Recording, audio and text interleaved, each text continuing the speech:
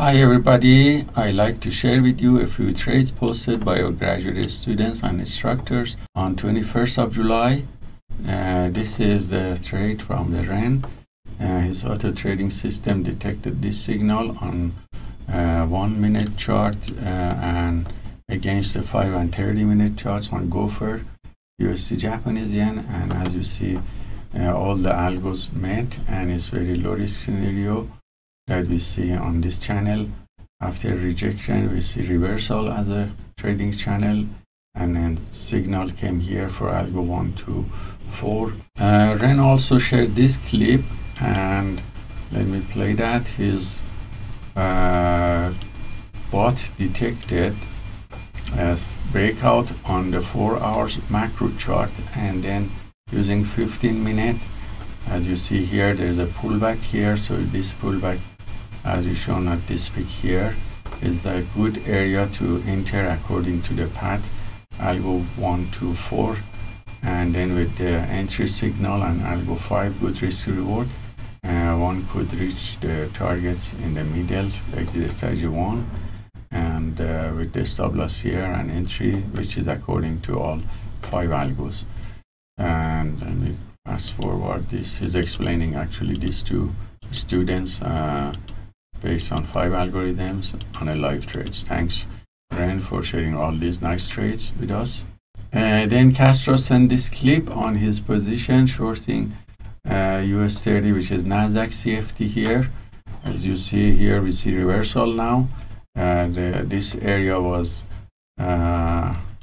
rejected, this resistance area, and the price started falling down. Then you see this as a channel that is tradable based on the algo 1 to 5. He entered with very good risk to reward ratio, and this is his initial risk and this is his reward. Let me play his video to see what happened to his position. Almost reached the target. So yeah, reached the target now.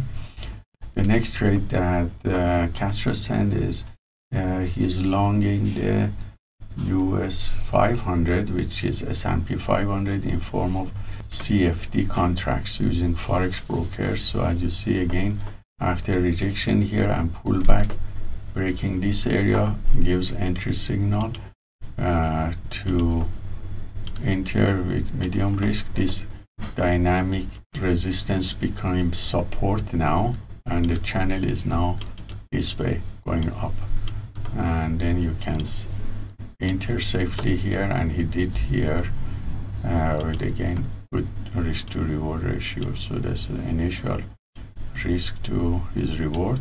And let's fast forward his video. If this doesn't go up close to here, he close it manually. That's the end of his clip actually. So thanks Castro for sharing these trades with us.